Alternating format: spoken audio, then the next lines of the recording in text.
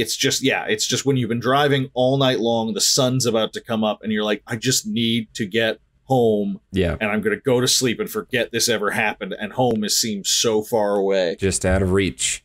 Mm-hmm. Home just seems just out of reach.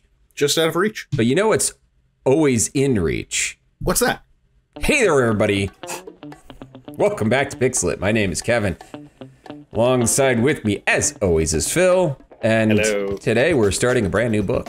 Oh, this is going to be interesting. This is going to be interesting. Oh, yeah. So, Phil, we are reading Mortal Kombat, which came out in 1995. Yes. The book, Mortal Kombat, by Jeff Rovin. Yeah. Yeah. So, what do you know about Mortal Kombat, Phil? That was Mortal Kombat was one of those first video games I can recall growing up in the 90s, and it was the first one where parents seemed concerned. Yeah. Like, obviously that we have a grand history of video games where parents are concerned, but Sure. Mortal Kombat really stirred the turd. It really got some shit started. Yeah. And I was a Street Fighter kid. I didn't play much Mortal Kombat, but it was legendary just because everyone was talking about the fatalities. You know, this is our first fighting game book, isn't it? It is. Yeah. Yeah. So yeah, fighting game. It did a lot of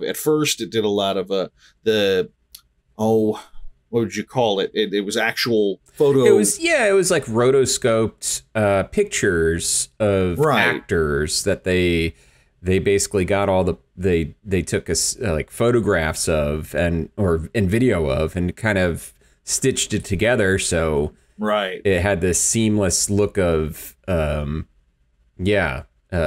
was a weird way to do graphics. Yeah. And it was all about brutality and blood, and it was the first video game of its kind that had a system where after you'd won the fight, you could still do a move, like the fatality system. That was such a strange, because that was just for the fun of it. That was just an Easter egg that you could learn. You didn't need to do it. You just you won the game.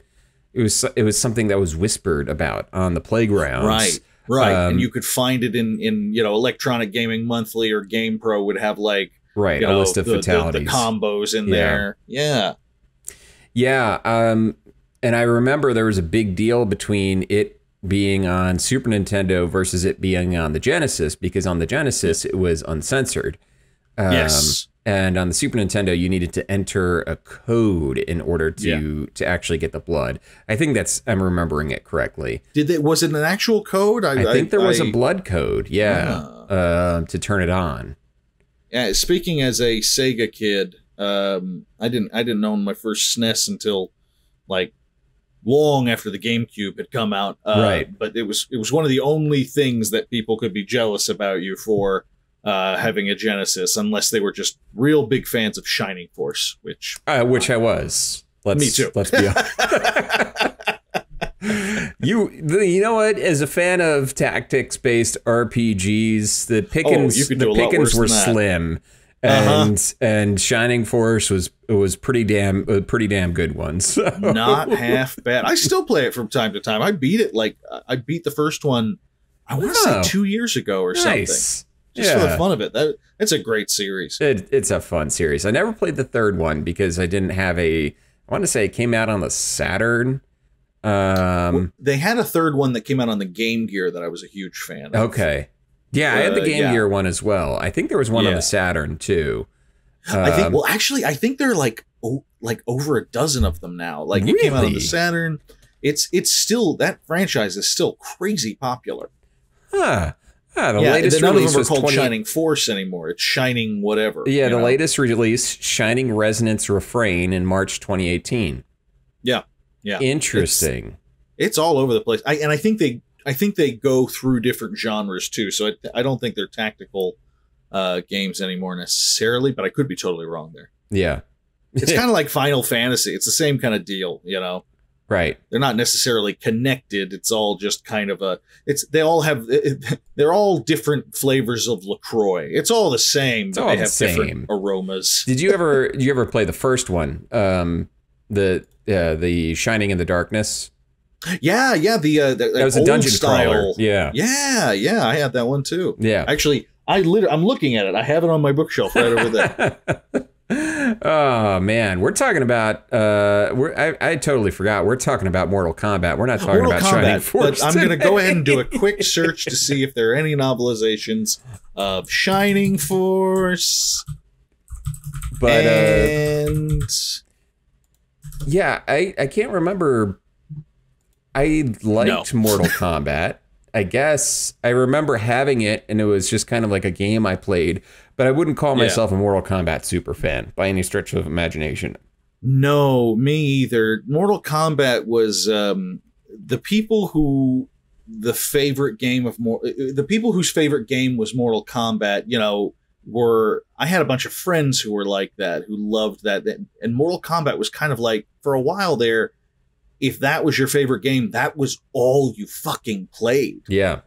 You learned everybody's moveset, that kind of thing. Of course, nowadays with fighting games, I guess that really hasn't changed all that much. Yeah, people have their own. I mean, and there's so many fighting games now, especially now, you know, more fighting games. There was a time where it seemed like fighting games, it was rare that they would get imported over from Japan. Like there was a lot more in Japan than there were over in the States. But now there's just so many to choose from that you really can find your own flavor that you like and stick with it. Oh, absolutely. And people do, you know, and it's shut up, you.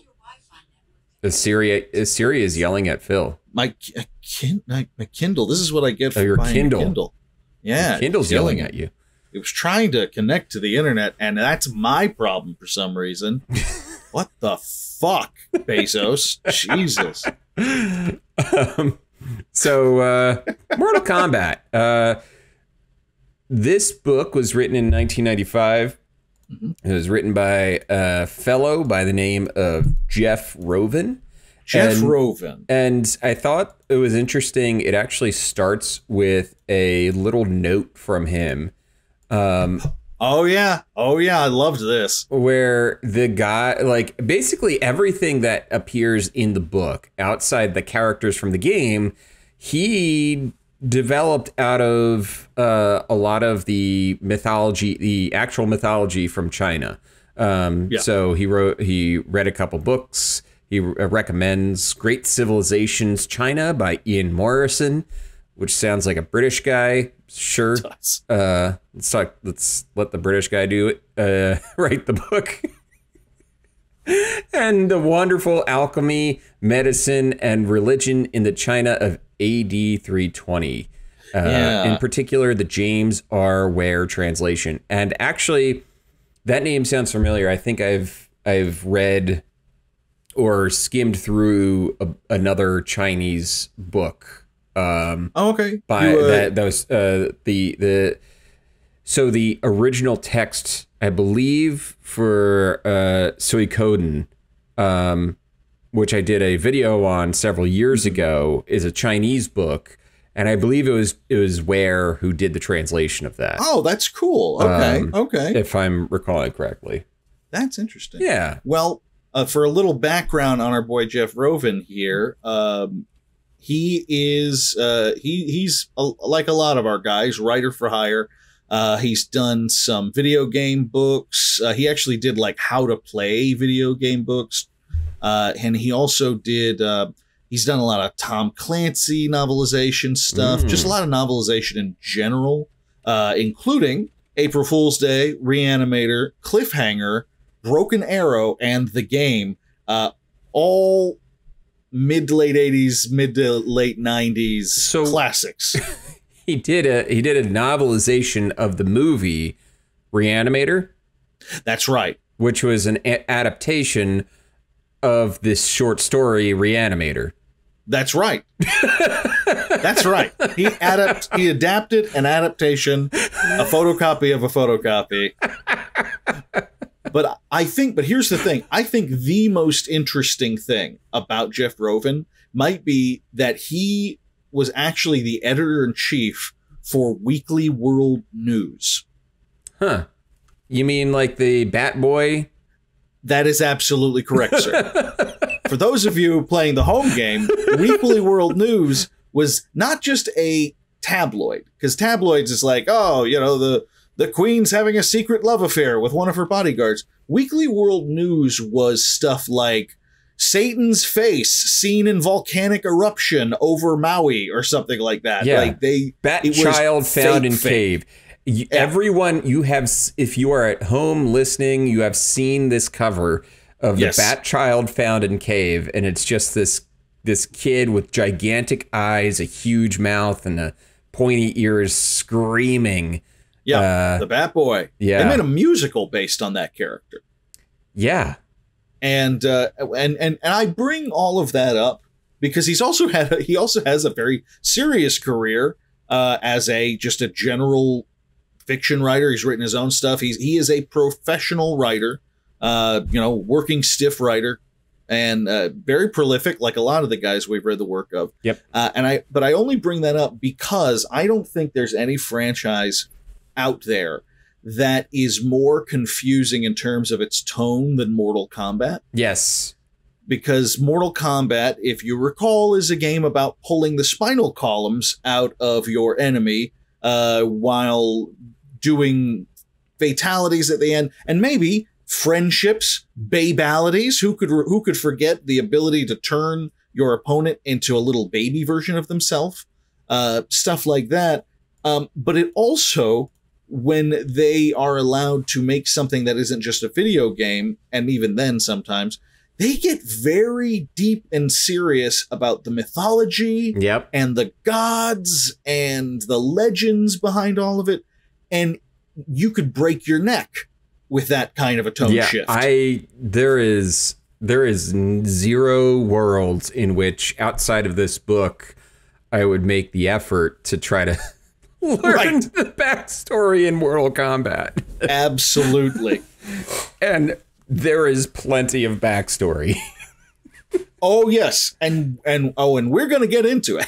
We're getting into it because it feels like this book might have been the inspiration for a lot of the backstory that they start shelling out later. I'm not sure what the relationship between this book and the games is necessarily. I don't know either, but I will say, and I didn't pass the first few. I think Mortal Kombat 3 was probably the last Mortal Kombat game that I played with any level of regularity at all. So I haven't kept up with the mythology, with the world, or anything like that. Every now and then a new one comes out or some DLC comes out, and I stick my head into the room and say, "You kids playing nice? Oh, that's interesting." And like, you got Jason from Friday the 13th in there now. He's right. That's cool. Is that Spawn? I didn't know you kids knew who Spawn was. All right. Sounds good. No, I think that was another game. But any case. Is that the Joker? Yeah. It's Injustice, Dad. It's Injustice, which is just Mortal Kombat with DC characters. Pretty much. That's exactly what it is. But so I guess what I'm saying is I haven't kept up with the tone and the storyline or anything. But from what I've seen, I feel like it hasn't changed all that much. No. But I think you might be right. I think this might have shaped the future of how they treated Mortal Kombat more than even people who play the game now might guess. Yeah. So the book starts with a prologue, which is just a full-on creation myth about a god named Pan-Ku, who just existed at the beginning of time and was the only thing to exist when time started. Right. Then Pan-Ku eventually dies and breaks apart, and all of the body parts of Pan-Ku create the various things in nature. Mm-hmm. That about sums up the long and short of including the gods, the gods are different parts of him. There's a god named Tien, which So Panku dies, and there's a god called Tien, which is created, and the Tien creates the other gods. Right. And then also then the gods start creating beasts, and then eventually the gods get bored and create humans, because the beasts are too dumb and they need something that'll get into trouble. So they start creating humans, and be like, oh, look at those humans. They're so silly. Right. But they kind of have to back off then, because they don't want to be like discovered by the humans or bothered by them. Exactly. So there's a lot centered around a mountain. Mount Ifukube. Ifukube is basically the mountain on which they live, and it's just a full-on creation myth, and it's kind of dense, and there's more in the creation myth that kind of gets teased out later. But it's like right off the bat, here's this creation myth. You're gonna need to remember some of this. Right. Here's a little bit of background. It's gonna help you to understand some motivations in here. But yeah, it is a straight up, there's so many aspects of it that feel, I mean, it feels kind of genuine as far as creation myths are concerned. Sure.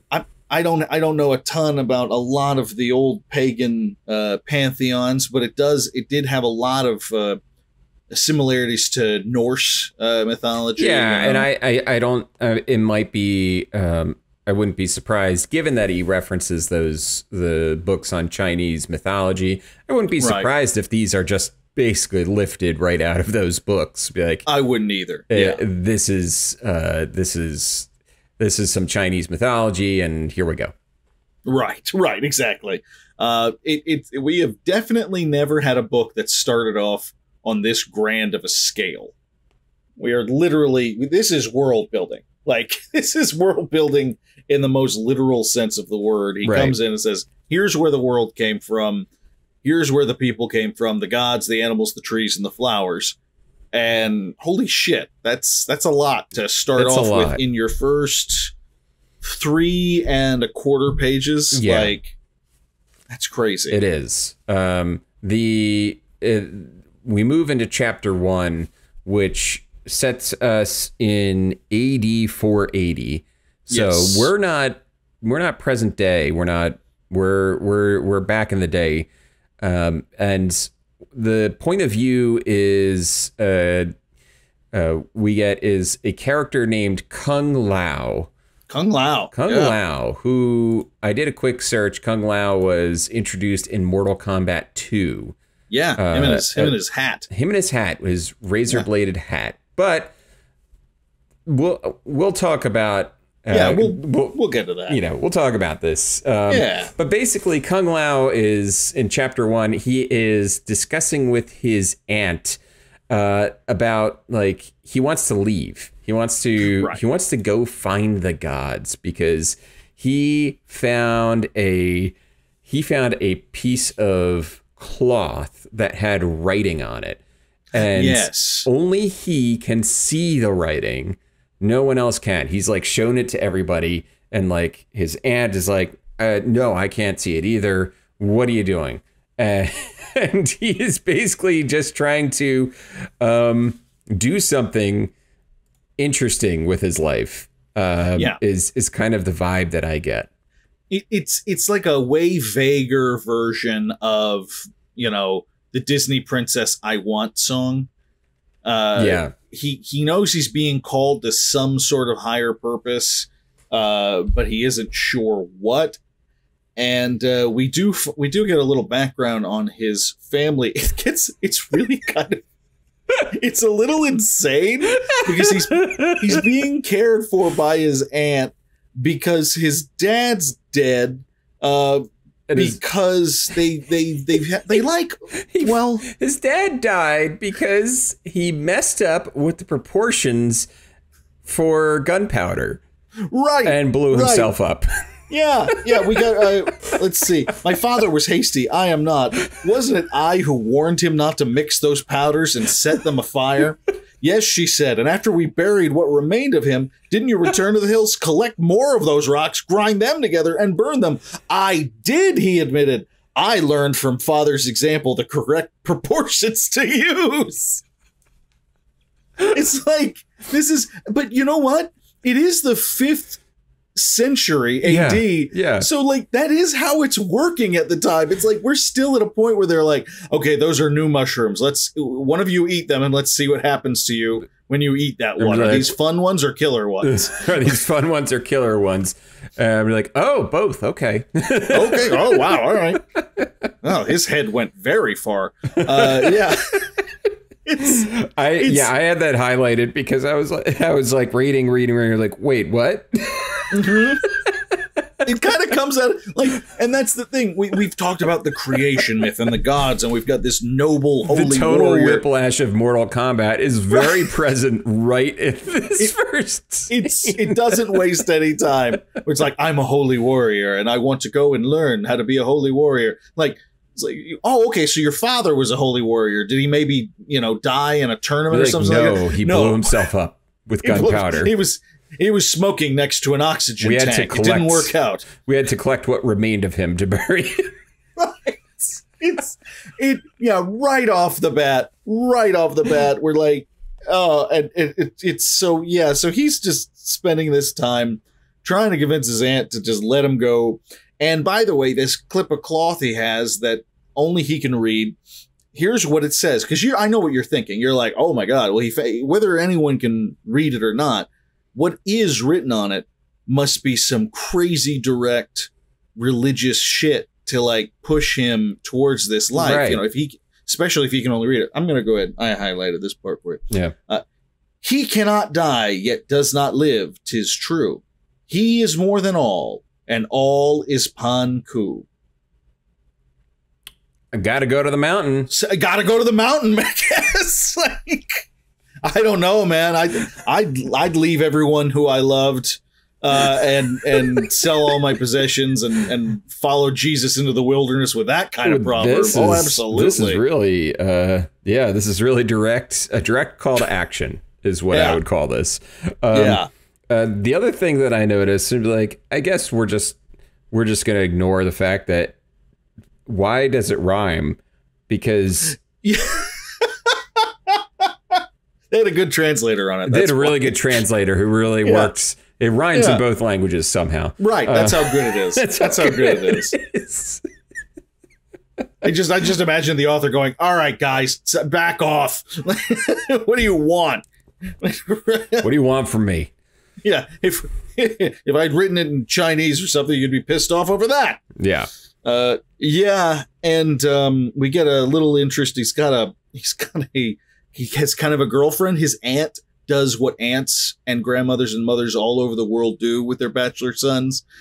He's talking about leaving everything behind, leaving all his possessions and going on this holy crusade. And then he like casually mentions, quote, the egg girl Lee. And that they like to sit and talk. And she immediately goes, is Lee interested in you? And I was just like, oh my God, Mom, could you please? But that just, my own mother's like, so do you have a girl? Is this one serious? Is she good? Nice? Is she nice? What's her parents like? She doesn't have any tattoos, does she? Sorry, Mom. I'm getting a little flashback here. It starts to get more and more specific. yeah, a little bit suspiciously so. Yeah. My favorite line in this whole sequence where he's talking about the people that he showed the piece of paper to, or the thing to, is Dr. Chow drinks rice wine, but two people disagreed with you. Yeah. He's like, yeah, I went to Dr. Chow. He said, I'm fine. She's like, well, Dr. Chow drinks rice wine. Dr. Chow's an alcoholic. Fuck him. But he disagreed with you. Yeah, it's the 5th century version of, well, he smokes crack. Yeah. Drinks rice wine. I think we'd all like a little rice wine, Aunt. Maybe if you drank some. You let me go to the mountain to follow a god. All the other aunts are letting their nephews, adopted nephews, go to the mountain. Right. Why can't you let me? My friend's aunt let him buy Wolfenstein 3D. It didn't matter that it had blood in it. That was another controversial video game from a similar time period. So basically, the rest of the chapter plays out with, but what about this person? They'll miss you. And he's like, right, and I'm like, okay. What about your brother? And we're like, he hasn't been home in months. And I'm like, but he'll come back. And then they're like, and then he'll go home, go on another building project. It's like, right. It basically every loose end had to be tied off before he leaves. Loose ends that we didn't know existed. We didn't know existed and did not have to exist in this in the spirit of editing and brevity. Right.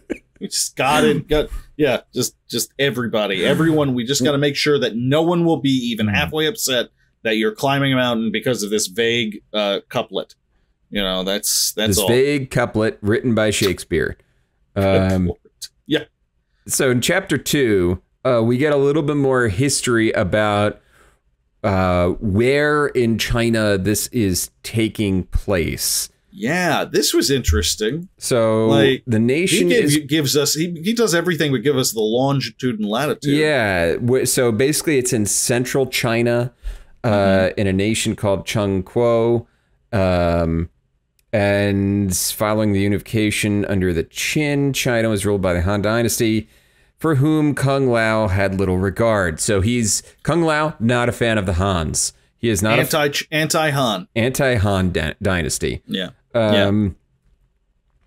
So it's an interesting detail. It will not be coming up again. It will not be coming up again. The political leanings of Kung Lao he was confined to this paragraph. He was a diehard Democrat back in those days.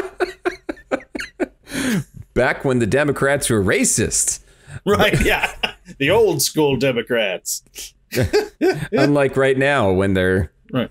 You know what this just reminded me of? We just got a 1-star rating by somebody who said we talk about politics too much and compared our political discourse to the neoliberal babblings of children from chapter 2 of the book 1984. Which is where we get all of our ideas. Which is where we get all of our ideas. But I am offended. I am not neoliberal. No. And I get a terrible feeling, by the way, that this person has not gotten to the Bioshock episodes. No. Because it felt a little, because he even said at the end, he was like, I'm going to keep listening just in case. And I was like, oh no, he hasn't even definitely hasn't gotten to the Bioshock episodes. Oh boy. So anyway, Kung Lao, big anti-Hanner. Right.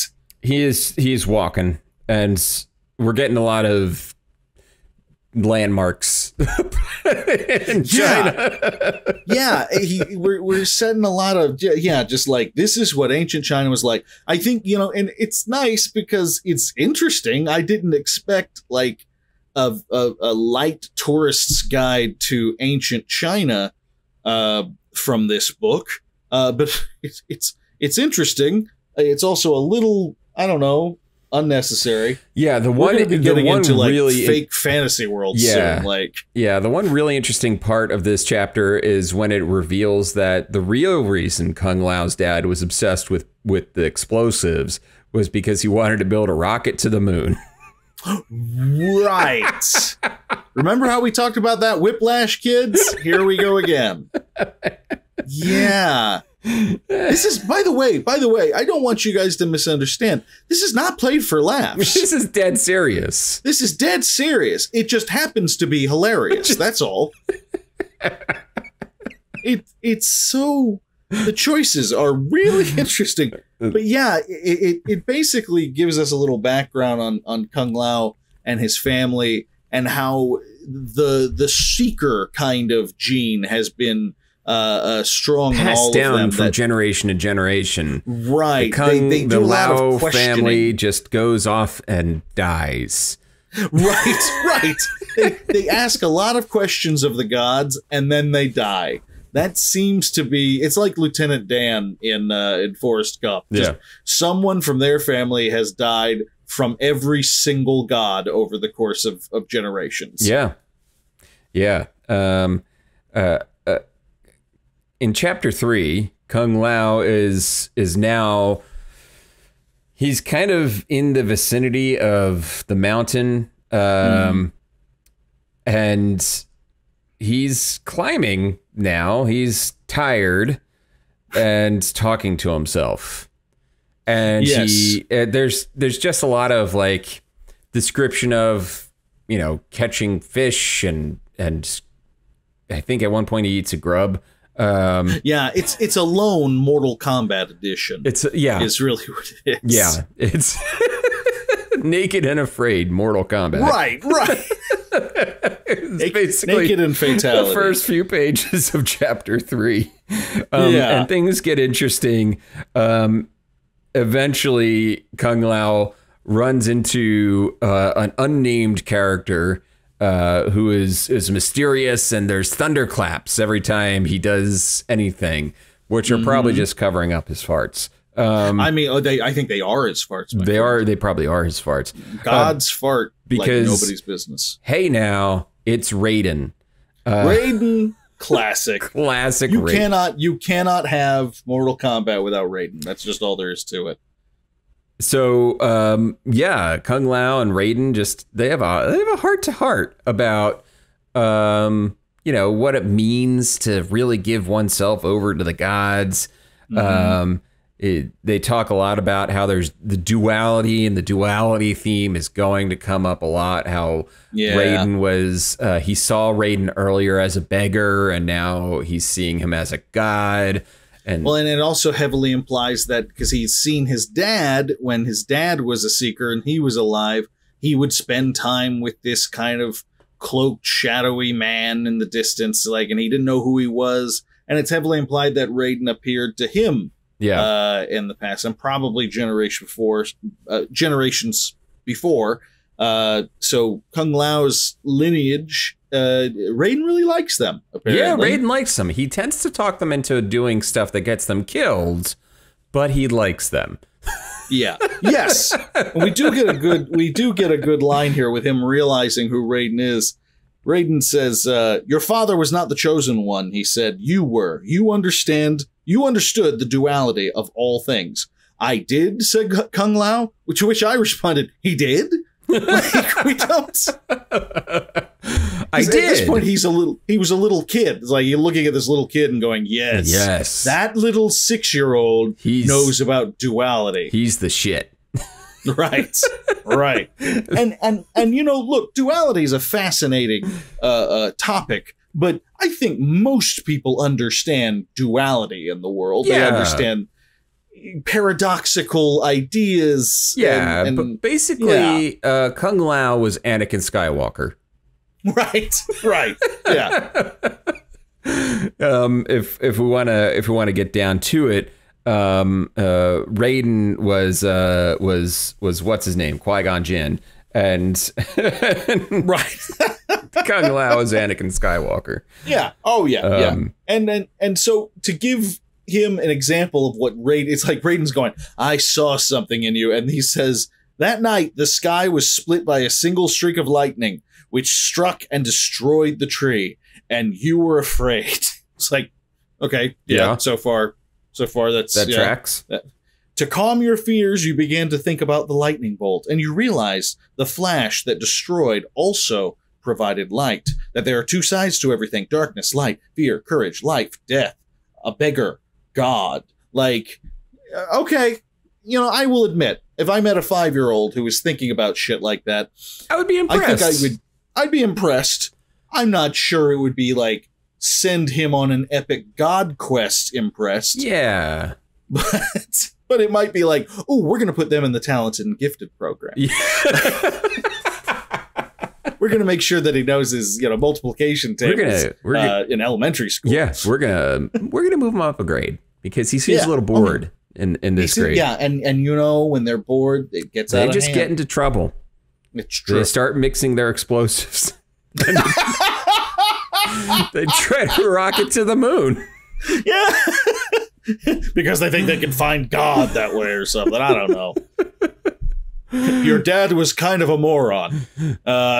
What we forget to mention is this whole scene is set to Fly Me to the Moon. Right. Kung Lao is like getting misty-eyed. Suddenly he hears the background music. He's like, wait, that's not funny. Don't play that. Let me play among the stars. So yeah, we move on to chapter 4. New character. Another classic character here. Shang Tsung. Shang Tsung. Yes. Shang Tsung is basically, he's been researching the hell out of how to get to the netherworld, the outer worlds, whatever you want to call it. He's been reading the Greeks. He's been reading the Japanese. He's been reading the Chinese scholars. He's been reading literally every scholar he can find. He's also left his family to do this. Yeah. He just like got up and left one day. And I think the one who he is kind of leaning on for a lot of his ideas is an Egyptian scribe named Amhotep, which I believe is one of the names used in The Mummy, starring Brendan Fraser. Oh no, Imhotep was the mummy. Yeah. So Amhotep is the Egyptian scribe. They're trying to reach the dead place. So Shang Tsung has been trying to figure this out. Yeah, I highlighted years before he had left his position as a tax collector, feigned his death by killing and disfiguring another man, and changed his name in order to do what his wife's brother, Wing Lao, had done. Experiment, quest, seek knowledge.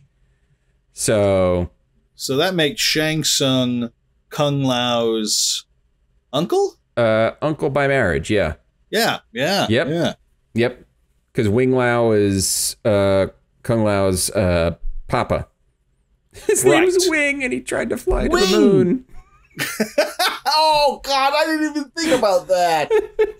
Oh, for Pete's sake. Oh, boy. But yeah, we recap again that Wing had blown himself up in an experiment. But he was always a little bit jealous of Wing's ability to just like seek knowledge, you know? Yeah. He was not a fan of Kung Lao, or the kids or the nephews or what have you. Yeah. So yeah, we get a whole lot of detail about just his research. It's he like again, it makes you think like, is this possibly based on actual ideas or anything like that? Yeah. Like, it's interesting. They get very specific, and like you said, the philosophers that he's looking into. And I do admire how they did this, because usually when you're setting up a character who's schooled in the dark arts, you have, you know, a vague tome of evil or something like that. But our author here actually makes a point of saying, like, he studies minerals, he studies animals, he studies everything. He's studying everything. It's not just one like Necronomicon that he needs. It's basically there is no set of instructions. He basically needs to put together the instructions himself based on what everybody else has figured out across the world. So he sails to this like island that is just kind of, it gave me the vibes of, it's like the intersection point of ley lines, which is like that supernatural thought of like like a point of like power, like supernatural power.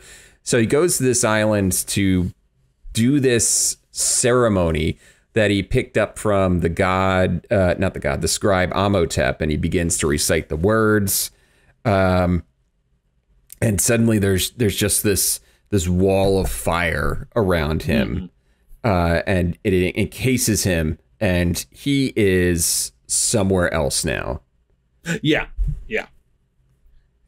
he basically takes over this little island for a little while. Yeah. it's again, it's this level of detail that like, oh, hold on. I'm looking at something that I almost forgot. It's just a detail, but it cracked me the fuck up. He's looking at all kinds of stuff. The air was damp and cold at times, a trick of fog diffused sunlight. And then it says, rocks and cliffs that seemed lumpy and jagged from afar were smooth up close. And they're trying to set this world up that he has found himself in as like strange, and geometry doesn't work the right ways. It's stuff that, you know, you see in a lot of fantasy stuff. But the first thing I thought was like, oh, sure, it's an old video game. The rendering was shitty. The draw distance was all fucked up. Right. It was all fucked up. And I was like, in the back of my head, I'm like, this place is strange and unusual. And then the Lydia Dietz line of, I too am strange and unusual. That's exactly it. It's exactly it. Yeah, he's found himself in this place where he can, you know, get into some trouble like evil sorcerers are meant to. He can fuck about, you know? Indeed. He can cast some spells. Meanwhile, in the outer, I forget what they're called in Mortal Kombat. It's like the outer realm or outer worlds or something like that. Yeah. So we get a conversation between a demon and a demon king. Shao Khan. Shao Khan, the big baddie. It's like Shang Tsung is like it's like running a D&D campaign and having a big bad evil guy like and Shang Tsung, and then you kill him and you realize, oh, there's an even bigger bad evil guy. Right. That's Shao Khan. Yeah. If you guys saw the first Mortal Kombat movie, and I know you did, at the very, very end, after they defeated Shang Tsung and everything like that, and there's the crazy guy with the skull helmet in the clouds shouting at them about taking their souls and stuff, and they go, I don't think so, and they strike a pose, and the credits roll, and that inescapable fucking techno song starts playing. That guy in the clouds, that dude, that's Shao Kahn. That's the guy. That's Shao Kahn. And for the record, it is unavoidable. You will be hearing that song in your head the entire time you're reading this book. Fun fact, in the sequel, Shao Kahn comes down, Johnny Cage does a jump kick at him, and Shao Kahn catches him and breaks his neck. Just breaks his fucking neck. That's a picture wrap on like, Johnny Cage. Yeah, like less than 5 minutes in. That movie was a piece of shit. Like, I think that's why we remember. You ask people, like, what do you think is like a really good video game movie? And most people will go, you know, Mortal Kombat's a lot of fun. Like, that was a good one. And here's the thing. It is a lot of fun. It's a terrible movie. So bad. It is, so bad. And Mortal Kombat 2, just garbage pile. Mortal Kombat is, I think, Mortal Kombat Armageddon. It is. I forget. Even for a video game movie. Now, here's the thing. Mortal Kombat 2, the movie, was the movie that, when you're a little kid, and this is a little tangent, but it's totally related, I swear to God. Yeah.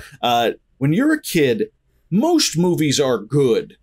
Most movies are good. Yeah. Like, you might get... You're like, that's great. I love it. Yeah. Yeah, you might, or even you might go, it's boring. It's a boring movie. Right. But you don't say that is a shitty movie. It's badly made. It's badly performed. It's badly edited, etc. You just go, I don't want to watch that movie. It's a boring movie. Right. That was the first, I saw it in the theaters when I was in middle school, I want to say, whenever it came out. Yeah. And that might have been one of the earliest movies that I watched and went, oh, that is a bad movie. Right. Like, that is not just like, and for the record, that was the same theater that I saw Anaconda 3 times. You one watched summer. Anaconda 3 times. Yeah, I paid money to see Anaconda 3 times in the movie theater that summer. I don't know if it was the same summer as when Mortal Kombat 2 came out, but it was the same theater, and I happily did it. And Anaconda is a stinking piece of shit. Yeah. And I still went, yep, that was pretty great. I'm going to watch that again. I'm going to totally watch Ice Cube call a giant snake a bitch one more time. That's going to be great. And but I walked out of the theater for Mortal Kombat Armageddon just going, that was that was horribly made.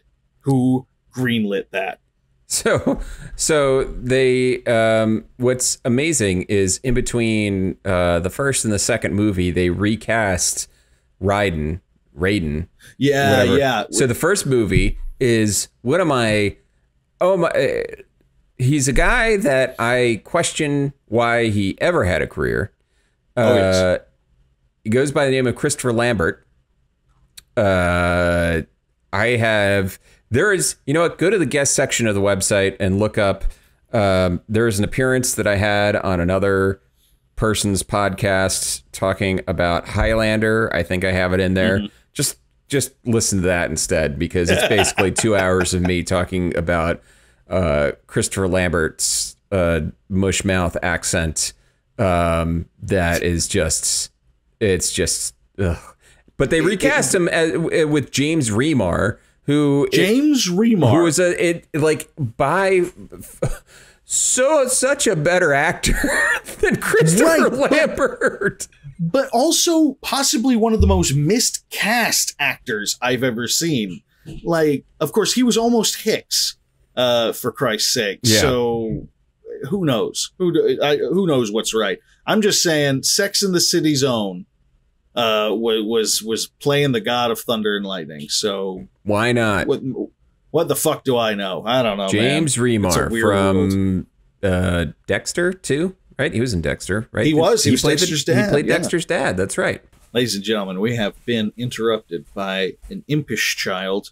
Impish being the perfect word for it. She possibly found the smallest crack available. Like, you take a door, you open it up a fraction of an inch, maybe even half a millimeter.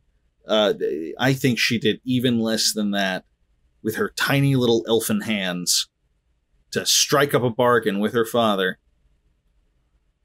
I don't think it's going to go well. I think she's just pushing, man. Yeah, James Remar.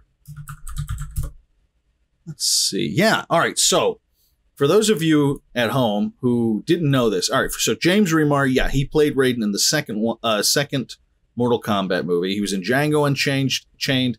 He was in Sex and the City for a while. Was kind of a prominent guy in that. Was the dad in Dexter. He was in the Warriors. Like, this dude's had a really crazy career, and if you look him up, you will know him from something. I guarantee it. That dude was nearly Hicks from Aliens. Like, he actually, I think they cast they cast him, and I think they filmed like a shit ton of it with him in it. And your experience with him and whether or not, based on where you've seen him in the past, is going to color your opinion of whether or not he could possibly have been Hicks in Aliens, for God's sake. The fact of the matter is one of the earliest things I ever saw him in was Sex and the City. So the idea of him playing Hicks seems insane to me. Apparently, he had, I think he had a bit of a drug problem. And they said, we cannot put up with that shit. But check it out. Like, look it up. There's pictures of him on the set as Hicks. It's kind of crazy if you're used to the cast that I am. Okay, just giving the people a quick history lesson on James Remar, who almost played Hicks in Aliens. Oh, yeah, that would have been weird casting. That's what I was saying. I said your belief as to whether or not he could have played Hicks is going to be colored entirely based on what you first saw him in, consciously, right? And actually, one of the earliest things I ever saw him in was Sex of the City, so it just wasn't going to work. Right. That was never going to work. I think he had a drug problem. They kicked him out. Oh, really? Yeah. Well, I mean, it's good that he's managed to maintain a really solid career. I mean, he tends to just he's everywhere, man. He's everywhere. He doesn't just guest appear in TV shows, by the way. Yeah. He is like in them for he's either a recurring character or whatever. He's a good actor. He's a quintessential that guy. Like, very much so. He is a that guy gold star. If you want something real fun and kind of sad, watch the what's the series on Netflix about? Like, is it The Movies That Made Us? They do one on aliens, and they interview him, and he talks about it, and he's really humble and very charming about the whole thing. But you can tell, like, there's a serious sense of regret, like he would have not being able to be an alien. Oh, absolutely, he regrets it. So it's fascinating. It's worth a look. Meanwhile, so we're in hell. We're in hell. Shao Khan is the Lord of the Outworld, Master of the Furies, King of the Dark Arts, Breaker of Chains, Mother of Dragons. And he got an MBA from DeVry. And he has a MBA from DeVry University. Is talking to a little fat demon called Ruthay. I like Ruthay. I wish they'd give us more Ruthay. I feel like there was it feels potential. Yap energy, real yap energy with Ruthay. Yeah. They really I want to say Jeff really shortchanged us on that. I think so. That's where I got frustrated, really. That was the first time I was like, I don't know, man. I don't know. It was kind of bullshit. So Ruthay is reporting to Shao Khan that there's another human who found himself in the Outworld, but we think this one actually might be the one that you're looking for. So Shao Khan has been waiting for a human to show up, and lo and behold, it is.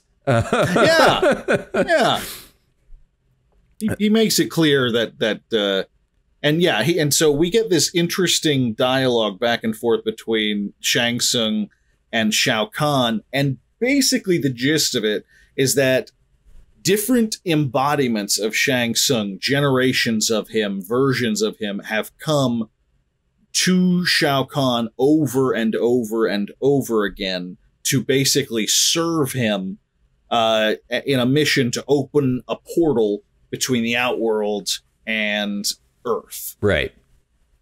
Yes. So that Shao Kahn can send his army of fat little demon babies. His little army of Ruthays. His army of Ruthays through. And by the end of their conversation, Shang Tsung remembers, and they've got a plan where basically Shang Tsung has to collect souls, because a soul is a piece of Pan Ku, the god. The god who created everything. Well, exactly. Whose death started the process of everything being created. Right. And so Shao Kahn says, I'm going to send you back with Ruthay here, and you're going to start collecting souls for me. Yeah. And the more souls we get, the bigger the portal will get, and eventually we'll get a portal.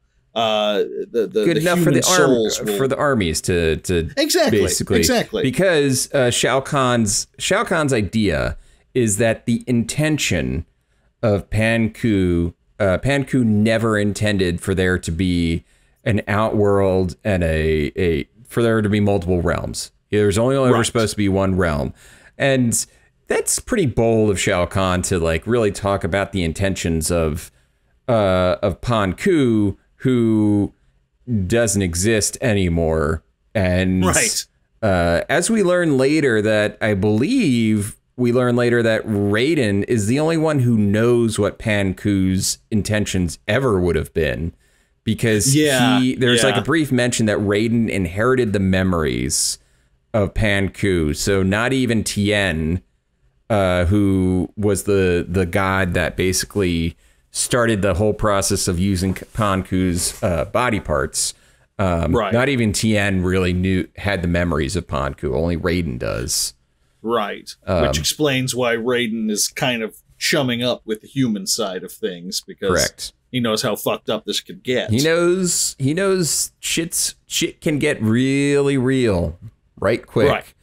Right. And one last thing, any of the souls that they use to open the portal wider and wider, they have to be souls that Shang Tsung has won, that he has taken. Yes. Otherwise, it comes out of his ass, literally. Like pieces of him are going to be going. Yeah, he has to use his soul to keep the portal living.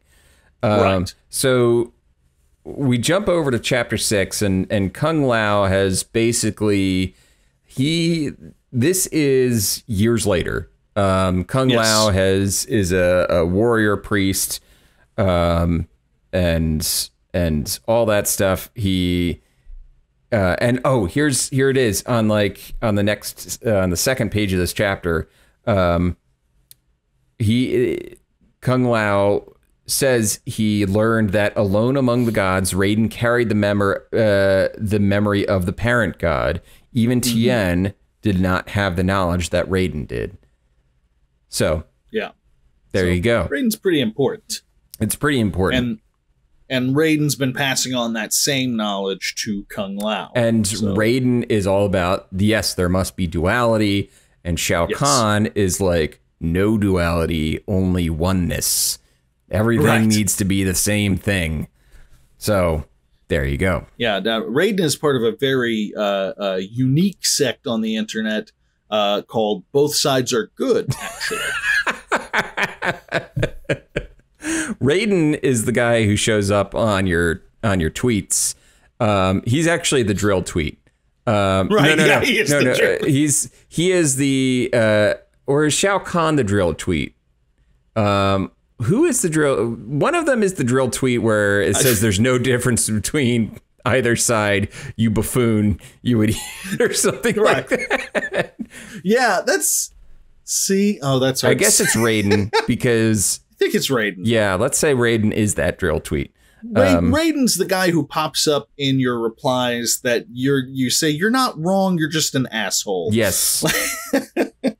Both sides. He's talking about both sides all the time. Yes. He wants more context whenever he sees a story about the police misusing their power. That, what do you mean by that? What do you mean by that? We find out that Kung Lao is now wearing a smooth white orb amulet around his neck. Don't get used to it. He's getting rid of it. Yep. Yeah. He's getting rid of it. We basically get the idea that he has been studying up here in the mountains. He has been fighting a lot. We've jumped ahead a lot. Years at this point, and we were kind of talking about 13 years. Yeah. And he has been fighting in a tournament called Mortal Kombat for all of those years, and he has won it every year. Yes, and the reward, the final test is always against Shang Tsung, and the reward is immortal life. So even though he has gone forward 13, 14 years, he has not aged. He's still as young as he ever was. Right. So, but this time around, he's always had... Well, he has two things working for him. He's got the fact that he's winning, but he also has this amulet, which also makes him immortal. He's got double immortality, basically. Double immortality.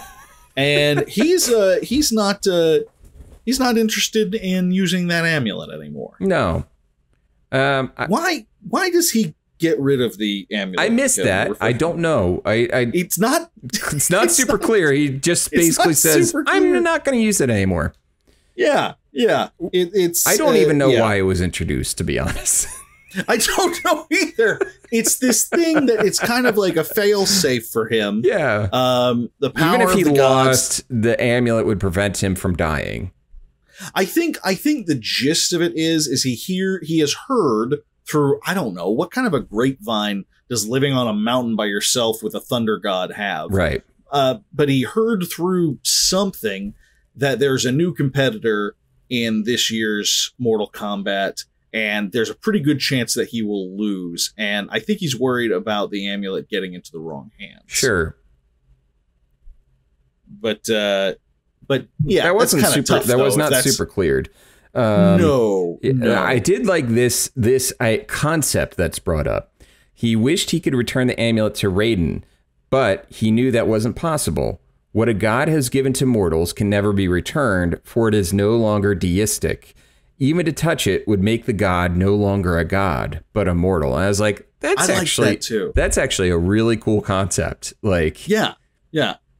I liked that too. That was again, this guy's building this mythology, and it's pretty kick-ass. Yeah, it's a kick-ass. It's a bitch and Van Art mythology.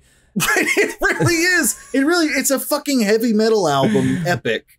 And which makes sense when you think about it, because what do heavy metal nerds love? They love their blood and guts, and they love their crazy mythology. This is a mythology that Frank Frazetta would be right at home painting. He would have been thrilled. He would have illustrated the fuck out of this. So Kung Lao breaks up some rocks with his fists and then buries the amulet and goes. He's just showing off at that point. Goes off for his week-long journey to Mount Takashi, which is where the place is going to be. So he arrives in chapter 7. He basically arrives, and we get some lowdown on all of the sights and sounds of this weird little temple out here in Shimura Island, which is, I guess I didn't put it together just now. Shimura Island is the island earlier that Shang Tsung had basically used to, that's where he started the whole thing. It's his home base. It's his home base, yeah. Yeah, he's been renovating the place. He's been renovating, yeah. There's an old Shaolin temple ruins that he's trying to fixer-upper kind of thing. So up the resale value. Yeah, he's up the resale value. But it's not a love it or list it situation. He's really he's really got to learn to love it. So Raiden had warned Kung Lao before leaving, an image of Tien will be present on Takashi and not as a friend. Now, if you remember earlier in the book, they described in the prologue, there's a description of what Tien looks like. And he's got a bunch of arms and he's a beefcake. And I guess that kind of spoils what's going to be coming up soon. We all know where that's going. We know where that's going. But so he was like, so Kung Lao was like, I've only ever seen multi-limbed creatures. Tien depicted as a multi-limbed creature. So I wonder what's going on. Anyway. And we both know that can't be right. So I'm sure it means something else. Tumty Dumpty Dum. Yes. So one of the things that he talks about, Kung Lao is noticing, is every time he comes back, Shang Tsung is older and older and older. And we learn a little bit more about that, about the why of that later. But yeah, Kung Lao also, I was thinking of what is he doing the thing? What? Oh, I was there's a moment later where Kung Lao basically starts flagellating himself. Oh, yeah. We get a little bit. He basically he starts hitting himself. Okay, no, it didn't happen. It's not in this chapter. Right, and this chapter basically just continues on as a pretty detailed description of the temple and the people living at the temple and all that stuff. So that's chapter 7. We'll get to the flagellating. He's got a bad feeling. He's got a bad vibe. He's getting bad vibes about that. We'll get to the flagellating. That happens soon. Trust me. We're not going to skip that scene. So chapter 8, we get Shang Tsung, and we get a little bit more detail as to why is he so old now. Basically, in chapter 8, he has a hidden room in the temple, and Ruthay is in this room as like an anchor for the portal to the outworld. And Ruthay has gone insane because he has not been allowed to move for 13 years. Yeah. And here's the thing. It's kind of implied that it's like it's a stretch of his mind for being so far away from where he's from the realm that he's from. Yeah. But honestly, you can just read it as he hasn't been able to move from one spot for 13 years. I think we'd all be ready to snap. Yeah. Mortal realm or no. Mortal realm or not, I think we would have some issues. So basically, Shang Tsung, this chapter details Shang Tsung's initial efforts when he gets back from the Outworld. First, he's like, well, I'll just kill some travelers and throw their souls into the portal. And be like, well, it didn't really do anything. Right. Oops. So he gradually works his way up on who he's killing to try their souls out. And basically, it's only going to be great warriors, the soul of a great warrior that really helps him open the portal up. So that's when he comes up with the idea for Mortal Kombat. That's right. So he sends out a dream to warriors from across the land to come to this island and face off in a great fighting tournament. And he kills a bunch of I want to say this is where he kills a bunch of pirates, and then he takes their souls out. Then he kills a bunch of chefs. Yeah, basically he kills a bunch of people that are like, that could be like workers, and they build this temple, and they're just dressed in all black. And in the previous chapter, Kung Lao was talking about how it's like, oh yeah, there's these weird dudes that are always just wearing black and you can never see their face. And be like, yeah, that's because they're corpses that are just walking around. Yeah. Shang Tsung gets his necromancer on, and basically has this small army of undead servants that are rebuilding everything, that kind of wait on him. And, because he can't do it all alone. No. He needs some rotting corpses to help get things along. Some fresh, some ghouls. Yeah. So then the chapter kind of breaks down, like there's a full beat by beat breakdown of the first fight that Shang Tsung and Kung Lao had ever had at the end of the first Mortal Kombat tournament. That it's just like, here's what's happened. Shang Tsung should have won. He's like, he really regrets it. He basically relives it every day because he's like, I should have won that first one. I should have won that. It's eating him up, and it's been eating him up inside for 13 years. He's been really bitter about it. So basically, he realizes that he should have won that one, and he calls Kung Lao. He's really bitter about Kung Lao, and he calls him a little goldfish who enjoyed swimming in the pool of his own piety. He's like, he's like Kung Lao is this holier than thou piece of shit, basically. Yeah. Shang Tsung is Homer Simpson, and Kung Lao is Ned Flanders. That's what it is, as far as he's concerned. Yeah. And despite all of that, he knows that Kung Lao has this magical amulet given to him by Raiden that gives him extra power and stuff, but he still says it's more than just the amulet. It's not just the amulet that's causing him to kick my ass. Yeah. Because not only did Kung Lao beat him on the first tournament, he's beat him every single year since.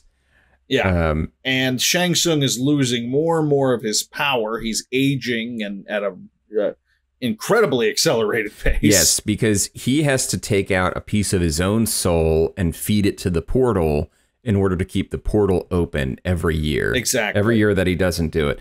And they give us a little breakdown of basically if Ruthay were to fully cross over, it would obliterate basically all of it would like destroy the universe or something like that. Yeah. Also just that little thing. There's also this great little description. While he was here, trapped atop the circle, Ruthay was still rooted in the outworld. But if the doorway were shut, he would be nothing more than an unctuous smear. Only if a god were to cross from one realm to the other, redefine the nature of the life and matter there, could the two worlds be mixed. Yes. So, lot riding on this. There's a lot riding on this. Yeah. And Shang Tsung's feeling the pressure too. So this year he knew he needed a bit of an ace. He needs a ringer. Sleeve. He really needs a ringer here. That's exactly what he needs. Because he's promising Shao Khan this is the year, and Shao Khan is like, the one. It better be the year, or else I'm going to take what remains. Goddamn right. He says, I'm going to take what remains of your soul, and I am going to put it as a boil on my dragon's tongue. Right. Kevin's not. Yeah, and Kevin's not like making anything up. That is literally what he says. Literally what Shao Khan threatens him with. So Shang Tsung, stakes are high. Yeah, they're up there. They're up there. So, okay, chapter 9, Kung Lao has a ritual. Yeah. Kung Lao has a ritual where he basically takes a thorn branch and he drags it over every inch of his body. So he's just like crisscrossed with like just bloody cuts. Yeah. All over. Yeah. And it says here, it says, the thin, superficial wounds did not weaken him, but Kung Lao knew that if his flesh were sore, he would react that much quicker to protect himself from being hurt. I feel like that's not how it works, but then again, anyone who's been threatened with a fly swatter when they have a sunburn, yeah, maybe it would work. Maybe it would work. I don't know. He also talks about how he like would refuse to eat because the hunger would really focus him. Like, I've never thought that hunger made me more focused. Usually just made me a little bit, my brain less worky. Now, if he said he stopped eating so that he'd be extra irritable and take his rage out on his enemies, now that's something I get. I would believe that 100%. He's like, I stopped eating, so I'm hangry during the fights, and be like, now, yeah, that would be like, oh no, we're not fucking with this guy. No, we're not fucking with this guy at all. Nope. Yeah, so, nope. So that's chapter 9, super duper short. Chapter 10. We get a more description of the courtyard of the palace. And there's a really cool description of Shang Tsung's throne, which is... I was hoping you were going to bring up the throne. Which is Bad Guy Throne 101. The chair was made of iron, forged in the shape of human bones, cushioned with mystically preserved blubber of a whale, and covered with a thick throw of fur from one of the sacred pandas. Fur only one such as Shang would dare to take. I love the panda detail. The panda detail is amazing. A canopy of unknown material supported by a column constructed of shark teeth protected him from the hazy sun. Some said the material was human flesh, but few thought that even the vicious Shang could be capable of such a vile and corrupt display. Kung Lao was not one of the few. It's just fucking so over the top. It's so over the top. It's wonderful. Also, something that I guess is never really touched on. Does Shang Tsung ever like mention that Kung Lao is his nephew by marriage? No. Or has Kung Lao ever recognized Shang Tsung? No, not to my knowledge. There's no, and let's face facts. They would have taken that opportunity for one of them to chew the hell out of the scenery. Sure. With something like that. So I think that's not, I don't know if that's happening with this particular section of the book. No, let's just say. No, because we're coming to an end. Yes. Of this section of the book, because we've already pretty much we're towards the end of the tournament already. Yes. We get some quick descriptions of a couple of the fights, the final rounds. Yeah, some basic fights. Some basic fights. Kung Lao defeats a guy named Ophila the Ostrogoth. We get some nice German representation here. Well, just a little. Who doesn't know martial arts? He just uses a spiked club. Yeah. We're not going to get a lot of crane kicks from this guy. No. And then Mahata, Marian, who recites the Vedic hymn of creation. So Indian, which is from India, I believe, right? The Vedas are yeah. But basically, once he lost his teeth, he had trouble because he used this hymn of creation to focus himself while he was fighting. But then he gets a few teeth knocked out, and basically the fight falls apart there. And then there's a Roman wrestler named Toysaurus who nearly beats Kung Lao, but they circle back. The self-inflicted lacerations are what give Kung Lao the focus to break the pin. So it's a good strategy. No point for Toysaurus on the pin. So basically, they kind of fast forward through all the fights. Kung Lao is victorious, and he is the champion again. And we have a back and forth between Shang Tsung and Kung Lao debating the merits of religion and magic and all that fun shit. Yeah. The classic line, "Religion is not magic," Kung Lao said. "A debatable point for some other time." Shang Tsung. It's like, all right. That's fine. So basically they have their little back and forth, their little war with words, and so here's the thing: is that Kung Lao, he has defeated everybody. In order to get the title of the champion, he has to defeat the host, which is, I believe, at this point, an optional fight.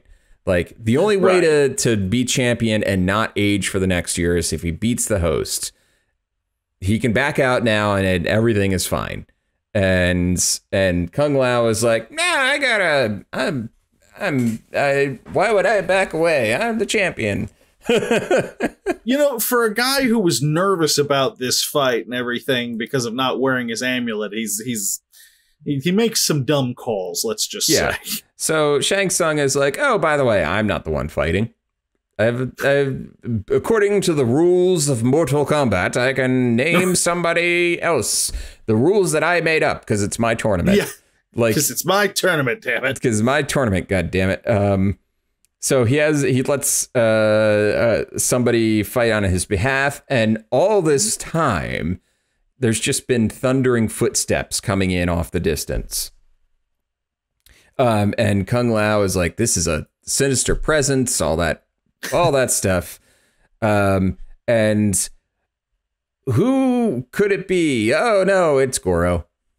Goro. Who'd have thunk it, right? Who'd have thought? The claymation monster himself from... I think he's claymation in the first Mortal Kombat. Or something. It's definitely a practical effect. It's definitely a practical effect. So basically it's going to be a fight against Goro. And this fight basically is it's that fight from Game of Thrones. It's the Mountain versus the Mandalorian. What's his name? Yeah. Pedro Pascal's character. Pedro Pascal, yeah. Where the only way he's gonna win is if he's basically gonna be super fast and fight and try to avoid this big beefy boy. Right.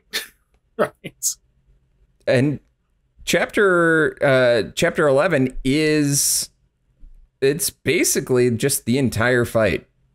Yeah, it's the whole fight. It goes back and forth. In fact, at first, it looks like Kung Lao's pressing the advantage. He's doing pretty good to start with. But the fact that Goro has extra arms really comes into play a lot. It's not just for show. It really they really are practical. Practical application, it turns out. And it's we do get one little detail here, which is confusing to me. I have heard Goro referred to as part dragon, but in the description here, it says as much dragon in appearance as human when describing Goro, and if you tell me, like, dragons have a fascinating mythology, there's all kinds of shit with that. Yeah. And if you tell me that he's part dragon, fine, sure, good. But referring to Goro as equally dragon in appearance as human. Just a confusing mental image. Like real quick, if you could describe a dragon to me, just for fun. Let's get on the same page as to what kind of dragon we're talking about. Right. There are a bajillion types of dragon out there. Just saying he's dragon in appearance, not helping me. Not helping. Especially something set in China. It's like, because like Chinese mythology dragons, they have their own thing going. They have a pretty distinct look. Yeah. So I don't know, Jeff, if I buy that. But yeah, that one I'm not so sure. Regardless, Goro wins. He wins. I mean, it seems like he wins. It seems like Kung Lao is might have some chance, but that is really each time Kung Lao presses his advantage, Goro is able to counter by like catching him. He like sprains Kung Lao's knees or his ankles. He hurts his shoulder. He throws him into a wall. Basically, he is not doing any damage to Goro, and Kung Lao is just getting beat worse and worse. And eventually, Goro just throws him into the wall and just pummels him, like just over and over and over again. Absolutely. And finally, Shang Tsung just tells Goro, "Give me his heart." And the last thing that Kung Lao sees is two arms holding him by his shoulders and a third hand just coming for his chest. Yep. And I can't help but think that's a wrap on Kung Lao. That is a wrap on Kung Lao. That is a wrap on this Kung Lao. Yeah. And I know you're confused, ladies and gentlemen, because you're like, he didn't even get to throw his razor hat. His razor hat. His sharp sombrero. His sharp sombrero. Fear not. The slicey sombrero. Fear not. Yeah. This is just the first Kung Lao. The Kung Lao we all know and love. Not this guy. Not this guy. Not this particular guy. Not this particular guy, because meanwhile, 600 miles away, we get Kung Lao's brother, right? Or cousin, whatever. I think it's his brother. It's his brother. His brother is having a kid, and wouldn't you know it, they do the whole Luck of the Friarish Futurama episode. Right, that's exactly what they do. They named the boy Kung Lao.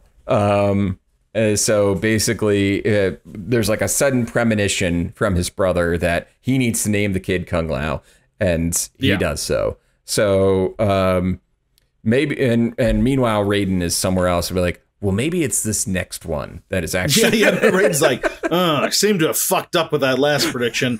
This one, though, and you can't help but think that this has happened a lot in his life. You can't help but think that Raiden has just been for millennia fucking things up with this, with this family like, tree. God.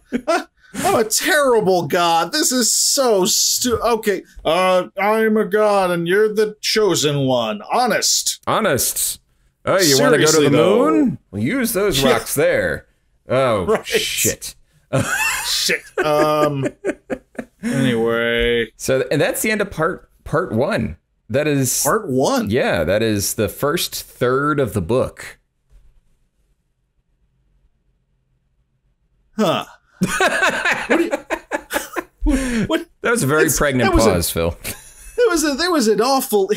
Here's the thing. It's an awful long first third of the book on like a very specific moment in Mortal Kombat. Like, I feel like if this were the TV version, or not TV version, but the film version, this whole thing would have taken about 15 minutes. Yeah, I agree. Yes. Now, that doesn't make it bad. That doesn't make it bad. Does not make it bad, but I'm just I don't know where they're going with this. Yeah, yet. I mean, it's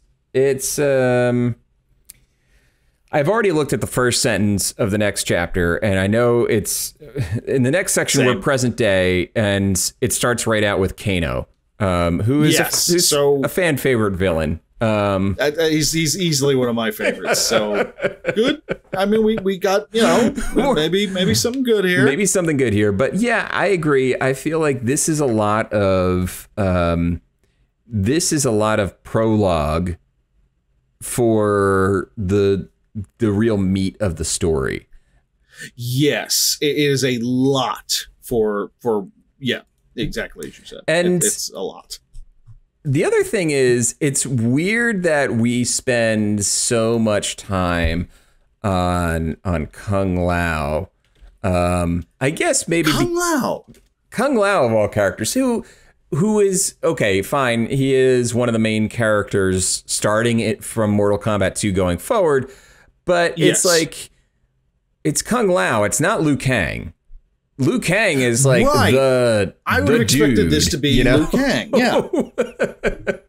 So, he has kind of very consistently been our protagonist in this series for a very long time. For as little as I know about Mortal Kombat, when I think of the guy, I think of Liu Kang. Yep. He is your Ryu, an analog from Street Fighter. He's your dude, you know?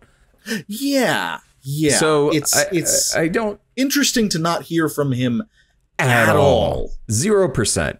And I understand establishing it. Okay, so the first Kung Lao is very involved in the backstory of Shao Kahn and Shang Tsung. I think, okay, I can agree to that. But it feels weird that you know what it is? I think if it was a TV series, and I know this is a book and all that fun stuff, whatever. But if it was a TV series, this would not be told right all up front. This would be something that would be pieced out over time. Yes, absolutely. And we were just talking about, before we started recording, we were talking about the Godfather series. And one of the great things that the Godfather series does is that you don't actually get anything about once Corleone, what's his name, the Godfather, Vito, until part 2, and it's these interspersed scenes in which you got Robert De Niro playing like young Vito, and that's when you get all of the information about him, like, oh, what, like, why does he have that raspy voice and all that stuff. So yeah, in any other media, this information would not have just been right. It's an interesting. It's a very it's a bold choice, Cotton. Let's see how it pays off. Right. And that's the thing. It's like, I'm not saying this won't work. I'm just saying it's a bold choice. Yeah. And I feel like we haven't actually started the book yet. Right, exactly. And the fact is, we are a third of the way through the book. If this was a much longer book, like twice as long as this, then I would go, okay, all right, that makes sense. For an opening kind of, but that was the sort of situation. Yeah, but that was 1/3 of the book we just covered right now. Yeah, that was a lot of the book, and so it's really interesting. Now, having said all that, this book has no business being this well written. That was the other thing I was going to get to. It's like, this is a fucking Mortal Kombat book. This is for all of our bitching about that aspect of the book, about the story structure. Right. He didn't have to come so hard for Mortal Kombat. He came so hard. So hard. I feel like I just imagine being like an editor working for this publisher. Like we've acquired the rights to Mortal Kombat. We can sell 1 million of these books to 10 to 16-year-old boys all over the United States. Let's crank something out, 200 and some odd pages, make it fast, make it, action packed and, a little gory, and let's just do boom, boom, boom. Let's do it. And they called this guy up and they said, here you go. Could you make it happen? And he was like, yeah, here's your first draft. And they were like, what the, we can't pay you more than we offered. And he was like, that's fine. I didn't do it for you. Yeah. This is for me. This is for me. This is for Bat Boy. Like, yeah, exactly. I want you to work Bat Boy into the next Mortal Kombat game. They're like, we'll get back to you that. I wouldn't be surprised though. That. I wouldn't be surprised though if this guy worked and talked directly with like Ed Boon. Yeah. Because I feel like Ed Boon and who's the other guy? John Tobias are like very into, because they've been with Mortal Kombat, I want to say, the entire time. I don't think they've left the series. I think Ed Boon is still working on it. I think he's still he might be the producer on it still. Let's check that. Is Ed Boon? Let's see. It looks like he might still be there. Was employed Midway Games, 15 years. Yeah, he's worked on every Mortal Kombat title. Yep. From the first one to Mortal Kombat 11 in 2019. Yep, 2019. That's right. You're the voice of Get Over Here. That's amazing. This man's had a hell of a career. That's some cool shit. Yeah, that's wild though that he has managed to. I feel like outside of, there's very few creators that get to stick with the series that they created for pretty much their whole career. And oh god, yeah, that doesn't. I want to say like Hideo Kojima was able to do it for the most part with Metal Gear, but yeah, the fact that Ed Boon has been able to just stay, basically stay with first Midway, and then as the series got acquired, as Midway and the companies got acquired, he just stayed with it. So yeah, it is impressive. That is not something you see very frequently or at all, really. Yeah. So that's really neat. So I wouldn't be surprised if Jeff consulted with Ed Boon on this. Yeah, I wouldn't be surprised at all. Yeah, especially we know how particular these publishers and that sort of thing are with their franchises. Yes. So I'm sure it has something to do with it. Yeah. So very interesting start. Let's see where it goes. I'm very curious, and it flies by. It is a quick read. It is a page turner. It is a quick read. It moves fast. So that'll do it for tonight's episode. If you have the means, a Twitter account, if Twitter has not been bought by Elon Musk yet in the intervening weeks since we're recording this and when that happens, if you can, give us a follow on Twitter at PixelLit Pod. Give us a follow on Instagram, also at PixelLit Pod. Check out our website, pixelitpod.com, and rate us 5 stars on the platform that you listen to us on. And I believe that's going to be Apple, iTunes, Spotify, and Audible allow for 5-star ratings. So if you listen on one of those platforms, go ahead, give us a 5-star rating. And share us with your friends, share us with your family, share us with anybody who you think is vaguely interested in video game even a little adaptations, in video game novelizations. Please. We need your validation and support. We need your validation and support, because that is how we pay ourselves, through your validation. Exactly. And it's delicious. It's so good. It's so good on fries, y'all. It's like mayonnaise on fries. Yeah, it's just enough. Just a little. You mix the mayo with the ketchup, and yeah, it's delicious. It's good. Anyway, have a good night, everyone. Anyway, hungry.